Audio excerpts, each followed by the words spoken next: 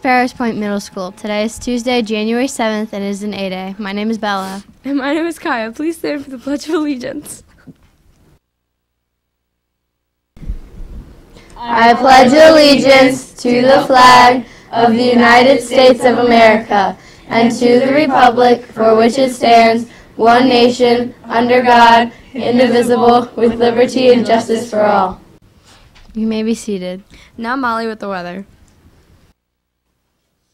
The high today is 41 degrees and sunny, with a 10% chance of rain and 73% humidity. Tomorrow will be cooler at 40 degrees and partly cloudy and 73% humidity. Today's lunch: pizza, cheese or pepperoni, chicken patty sandwich, regular or spicy, grilled cheese sandwich, Salisbury steak with biscuit, creamy mashed potatoes, brown gravy, crunchy celery sticks with ranch dressing, and mandarin oranges. We would like to wish a happy birthday to Bailey A., Gabrielle S., and Jacob S. Now over to Joe.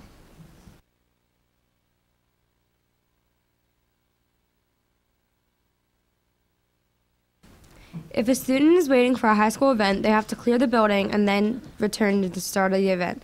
They cannot stay in the building unsupervised, even though they may see some of the high schoolers doing so. Now Braden with the sports report.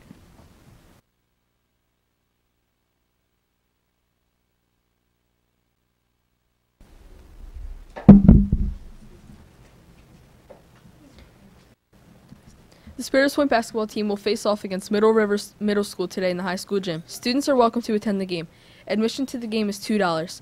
Chick-fil-A will be at the game selling sandwiches and snacks, so bring extra money. The boys will play at 4 p.m., and the girls will play at 5:30 p.m. Any student staying for the game should report to room 204, Miss Kane's room. Students may go home and return at 3:45 p.m. for the game. No students staying for the game should be in the hallways unsupervised. All students should be with the teacher. Today is Thursday, January 11th. Let's celebrate our unity by wearing blue. Miss Perry cannot stay after on Wednesday this week for help. Here's today's schedule.